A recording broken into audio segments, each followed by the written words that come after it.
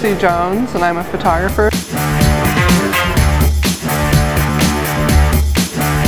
I'm mainly showing editorial fashion work because that's the path I'm looking to take now in my career. I'm also showing some of my wedding photography because it's a little bit more marketable here in Milwaukee. I get a lot of inspiration visually from film, from movies. I used to watch movies in my childhood.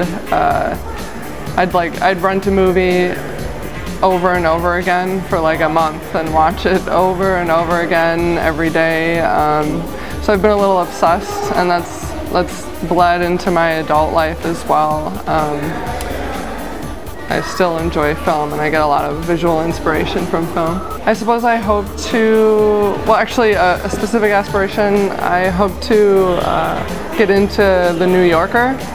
Each week they have a short story, and a lot of times like a fiction short story, and a lot of times they feature like a contemporary photographer's work as their like story image. So I hope to be one of those photographers someday.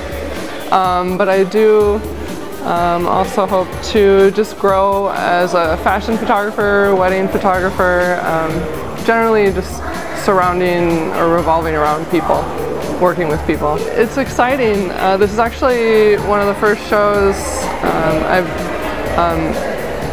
done since graduation, so I'm flattered that they're so open-minded to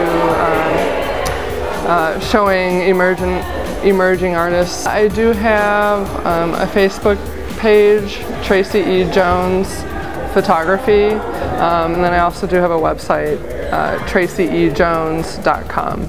My name is Tracy E. Jones, and I'm a raw artist.